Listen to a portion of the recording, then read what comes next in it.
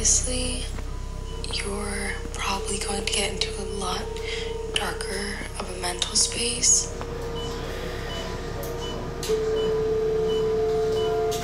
But know that this is totally temporary. This could have been a lot worse. You still have your leg. You still have your life. Don't give up, Heidi. Don't give up. Okay?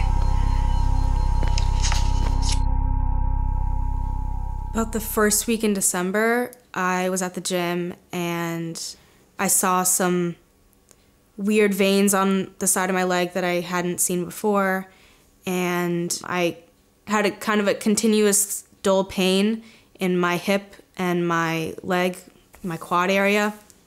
We were out getting ready for Christmas on the 23rd, and we were driving, doing our thing.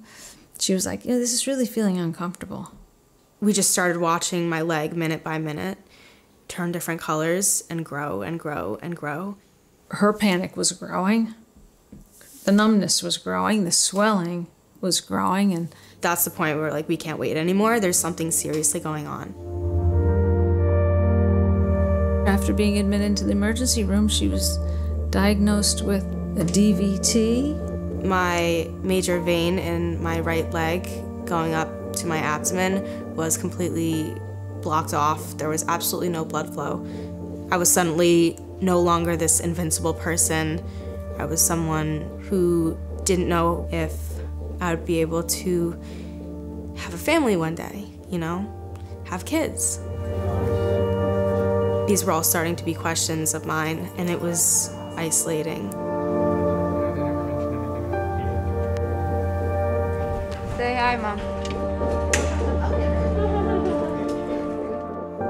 They would be doing thrombolytics to hopefully melt the clot. That was the initial goal.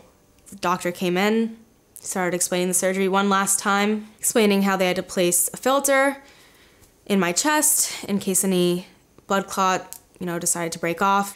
And some aha moment told me and reminded me that I have a metal allergy and I can't have a metal filter placed in me.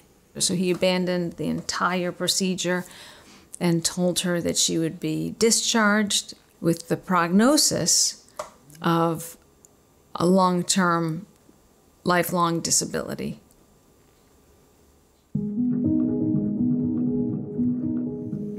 For that week, we were counting down the days that we could do something for my clot. After 14 days, the rate of success for treating a clot dramatically decreases. She was silent. She only cried. She was exhausted. She was emotionally, completely exhausted. I was counting down the rest of my life. And every morning that I woke up, I got less and less flexibility in my hip, and I got much more disabled. If there is anything that can be done about it, I'm gonna find out what can be done.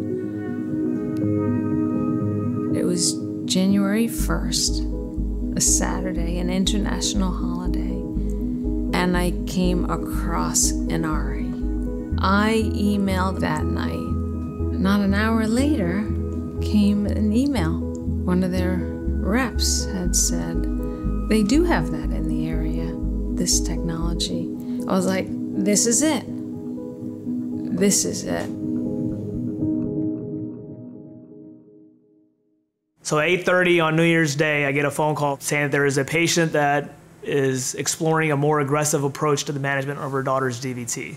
The symptoms plus the extensive amount of clot burden, it really put a press on us to kind of get this thing handled for her so she could become the person that she was. The first time when I went to his office and he started to speak to us about the whole procedure was the first time I felt some relief.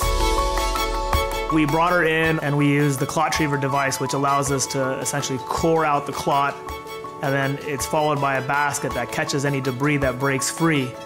And we were able to, in about 8 passes, really establish normal vein patency with almost no residual clot left in the veins. I woke up and I immediately knew. I just looked at my leg and it was the same color as the other leg. 3 hours later, I was walking out of the hospital. And that was the best Christmas gift. He showed me the picture of my clot that was taken out, and that was just like, I mean, come on, no wonder why I couldn't walk. It was a huge success on kind of getting her back to where she was before the DVT. After the whole blood clot, I couldn't perform in the gym the way I wanted to, and now I'm back in the gym exceeding what I did before. This could have not been a possibility without Dr. Patel and without Inari and Clot Retriever. I am not invincible, and I know that now, but I'm also so much stronger because of it.